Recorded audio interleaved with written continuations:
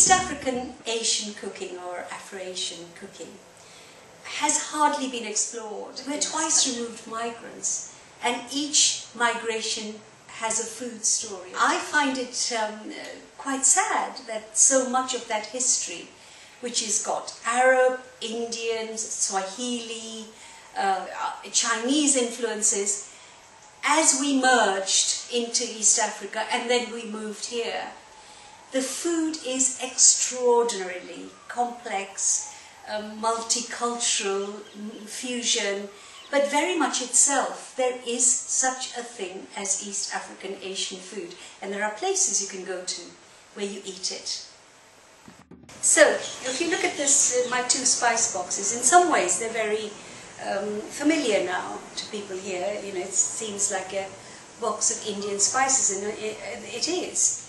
But there are big differences. The two key powders in this, the darajir, what we call the main curry powder we use almost for everything, is made in different proportions and in a very East African way. You can always taste an East African curry because it's much more mellow.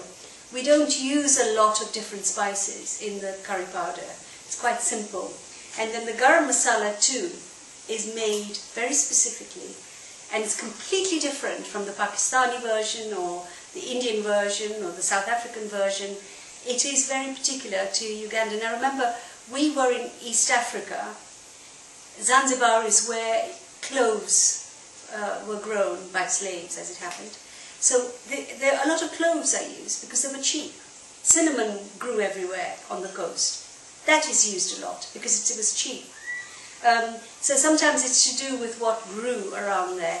But one thing about East African or Afro-Asian food is it's never ever as greasy or as loaded with spices or as heavy as subcontinental food. It just isn't. It's much lighter.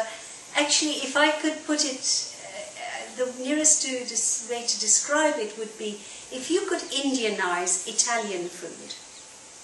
That's the kind of taste it is. A lot of tomato is used, a lot of fresh vegetables, but it isn't drowning in the spices. It's very light and kind of dependent on you not dying of hot chilies, but actually feeling you know in the middle of a very lovely poem each time you eat. You know, it doesn't want to blow your senses. Our food never blows your senses.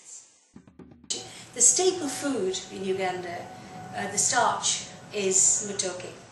And almost every villager, when I was there, every person had their little plot where there would always be a matoke tree. And people used to say, you know, if you put a walking stick into the earth in Uganda, a matoke tree will grow. And I remember when we started getting this here, it's about, I would reckon, 6-7 years ago, we finally started getting them here. This is cassava, the second big starch that people eat in East Africa. You can now buy it frozen in many shops. You parboil it, which is what I've done, in water which has some salt and a bit of lemon juice added. And then you take it out when it's still quite firm. And I'm now going to fry it as you would chips. And these are like chips, with a slightly different taste. And once they're fried, we eat them with tamarind sauce. And it's a great tea time snack. The great thing is, though they got rid of Ugandan Asians from Uganda, the local population, especially in the cities, in the towns, learnt our way of cooking their food.